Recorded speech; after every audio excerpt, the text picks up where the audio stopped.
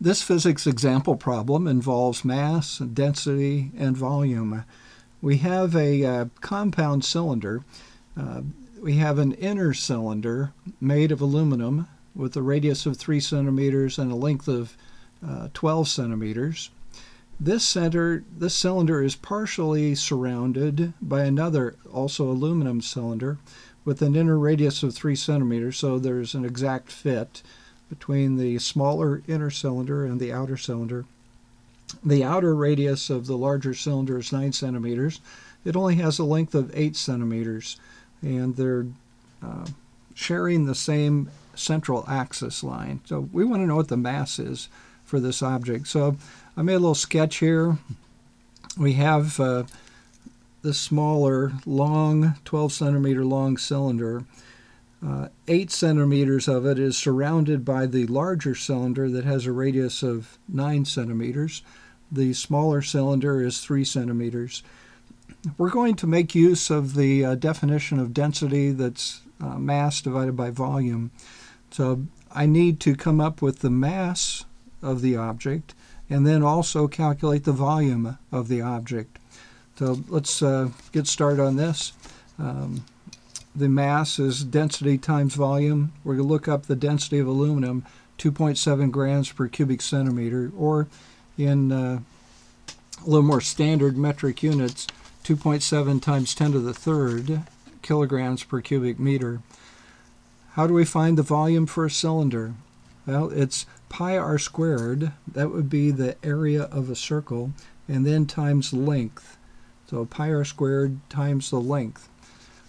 And I'm going to work first with, since these are both made of aluminum, the smaller inner cylinder and the outer cylinder, it's all aluminum. So I'm just going to consider first what's the volume of this 8 centimeter length. And I do pi, the radius squared, 0.09 squared, and then a length of 0.08 meters. And you should stop your calculator and see if you get the same number here, 2.036 times 10 to the minus 3 cubic meters. So now we do the shorter cylinder that sticks out to the left, 4 centimeters. Same formula, pi r squared and times L, but now the r is a different number. 0.03 is the radius of the smaller cylinder, and the length is different. Only 0.04 meters is unaccounted for so far. And you get this value. Another way to work this problem would be to do the cylinders totally separately and find the volume of the inner cylinder, pi 0.03 squared times 0.12, its length. And then the calculation for the outer cylinder is a little more complicated. You'd have to do pi 0.09 squared times 0.08 minus the gap that's now in here, because we've in the second method accounted for the volume there, and that gap would be pi 0.03 squared times 0.08 meters. But I'm choosing to, since it's all aluminum, just do one cylinder that has a radius of 9 centimeters and it's 8 centimeters long, and then one cylinder has a length of 4 centimeters and its radius is 3 centimeters. As just an educational thing, you might try doing that other calculation I suggest and see if you get a total volume of 2.149 times 10 to the minus 3 cubic meters. This is the volume of the 8 centimeter object. This is the volume of the 4 centimeter long object. Multiply by the mass, and we come up with 5.8 kilograms for the mass of this aluminum object.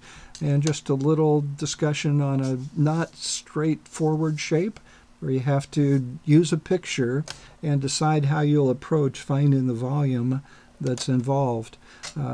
If the densities would have been different, if this was a lead cylinder inside an aluminum cylinder, then I would do the calculation a different way. I'd find the volume of the 12 centimeter long cylinder first, and then I would find the volume of a cylindrical shell, finding the total volume of the large cylinder, and then subtracting the volume of the hole that's in here occupied by the lead.